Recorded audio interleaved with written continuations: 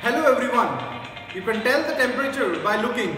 Use a thermometer when you are cooking. With this quote, I want to start this session on the various safety measures that you can use in the kitchen, bakery or in confectionery and to keep yourself safe. Expect the unexpected and always be protected. When cooking with sharp knives and intense heat, accidents are bound to happen in the kitchen. Understanding the hazards can help you avoid cuts, burns, and a bout of food poisoning. Here are some kitchen safety do's and don'ts to practice at your workplace.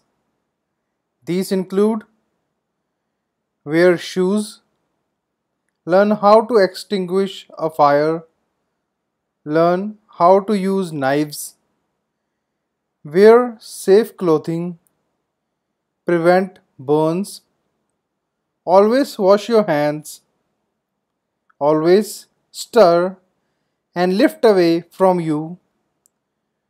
Don't set a hot glass dish on a wet or cold surface.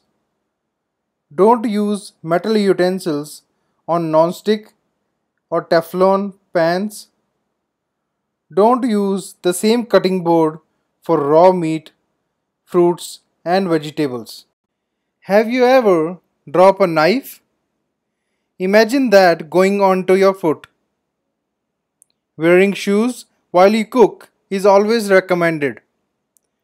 Not only will the shoes protect you from a fallen sharp object, but they will also protect you from other kitchen mishaps such as broken glass and hot water or oil spills.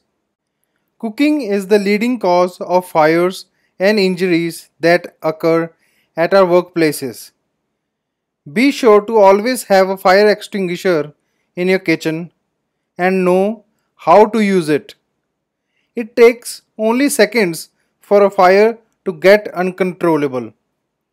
Learn about different types of fires such as grease and electric fires. Never put them out with water. Instead, your best bet to extinguish them is to use baking soda or a pan cover. Suffocating the fire by removing air is the best way to put out most fires. A fire inside your oven is best put out with an extinguisher, and a microwave fire can be put out just by turning off the appliance and keeping the door closed. A dull knife is more likely to slip and cut you than a sharp knife. Keeping your knives sharpened is one of the easiest way to keep them safe. A simple fix is to use a knife or knife sharpener to maintain a keen-edged blade. Also, you should choose the appropriate knife for the task at hand. In other words, using a meat cleaver to slice strawberries isn't the best idea. Do not wear long, baggy sleeves in the kitchen. Can you imagine your sleeves catching fire on a gas stove? The outcome could be scary.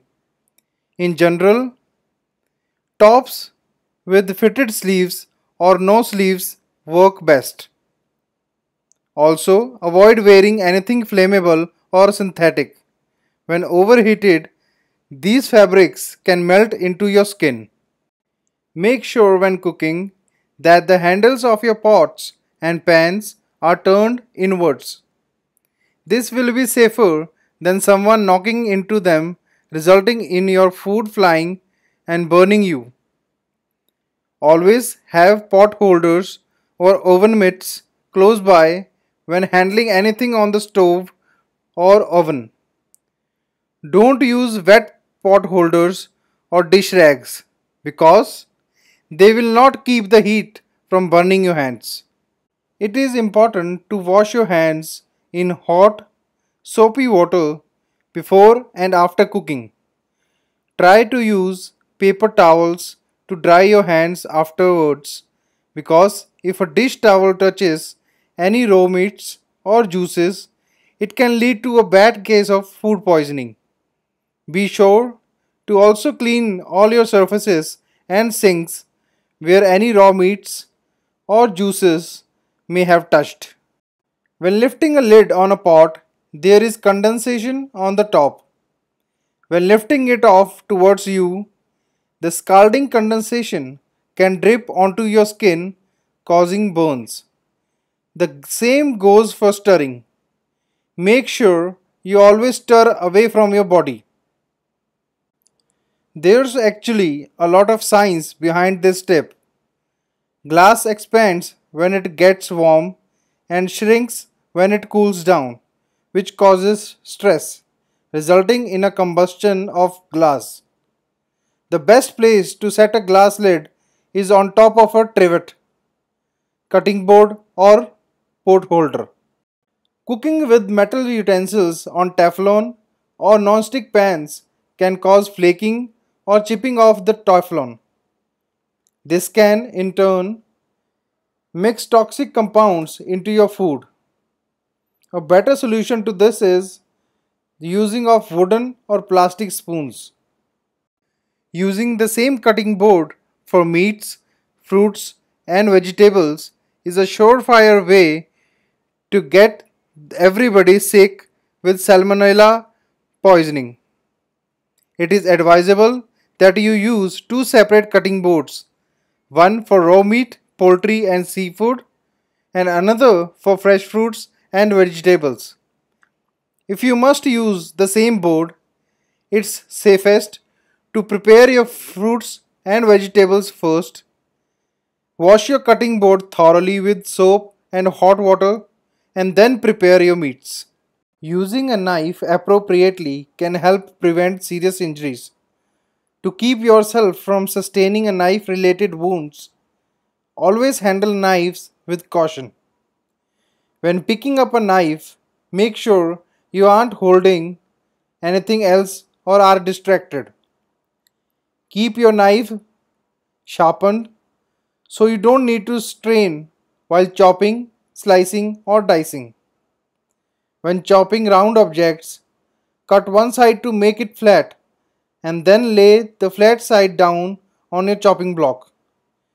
This way you can stabilize whatever items you are chopping.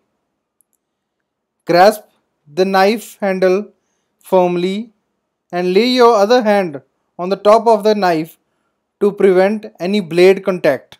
To keep hot items from slipping or spilling, use the right cooking utensils. Be sure to use tongs to handle large, firm products. When handling hot items, grasp them firmly and be mindful of oil or water splashing. Use tools with hand grips if you have difficulty with firmly grasping your cooking tools. When using tools that have sharp edges for the first time, go slowly until you get the hang of it. Graters, zesters, and mandolins all have the potential to slice or cut your fingers or hands if you aren't paying attention or misuse them. Keep utensils clean to prevent food contamination. When hand drying or putting sharp utensils away, watch where you place your hands. Many people use oils when cooking meat, poultry, and veggies. To prevent injury, heat oil slowly to avoid splashing, which can lead to minor burns. When putting your food into the pot or pan, do so slowly so the oil doesn't splash. Watch food that's on the stove or in the oven to prevent burning. If you smell something burning, turn the heat off and wait a few minutes before checking the food in case a small fire has started. Before cleaning your pot or pan, let them cool completely and remember to use pot holders to prevent your hands from getting burned. When using an air fryer, always keep a watchful eye without leaving the room. Use dry hands when operating it. Do not leave anything around, on, or near the appliance while it is on. Never wash the electrical parts of the air fryer when you are ready to clean it to prevent shock, injury, and machine damage. Hot dishes can not only pose a risk to you but others around you. To stay safe, do not leave stovetop dishes unattended while the burner is on. Use oven mitts when removing a hot lid from a stovetop dish. Consider turning the pot handles inwards or angled backward so you don't accidentally bump them. When boiling water, never overfill your pot to prevent the water from overflowing. When dumping boiling water from the pot, be sure that you have a clear walking path to the sink and other individuals are not nearby. Use an oven mitt if the pot handle is hot and pour water slowly into the sink to prevent splashing. When removing a dish hot from the oven, be sure that no one who could be injured is nearby, and if so, warn them that the oven will be opened. Use two oven safe mitts that fit you properly to remove the hot dish from the oven. Ensure that you have a good grip on the hot dish prior to lifting it up. Hold the hot dish away from your body when walking with it and place on a heat safe surface right away. Meat, fish, and poultry are more susceptible to certain foodborne pathogens. So it's important to keep these foods separate from vegetables and other items. Use separate clean cutting boards for each type of food. Be sure to use plastic cutting boards that you can sanitize in the dishwasher and that are in good condition. Sanitize other food surfaces after cutting up meat or fish. Use a weak bleach solution on countertops. Wash your hands thoroughly after cutting meat. Never return cooked food to the same plate you used for raw food. Having a clean kitchen is an essential part of having a safe kitchen. Thank you for listening.